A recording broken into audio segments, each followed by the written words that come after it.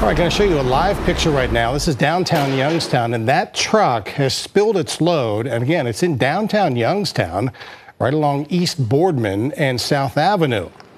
This happened just before 3 o'clock when the truck tipped over. It was turning from South Avenue onto East Boardman Street when somehow it lost its load and flipped over. It was carrying debris from a house that's being torn down on East Auburndale Avenue.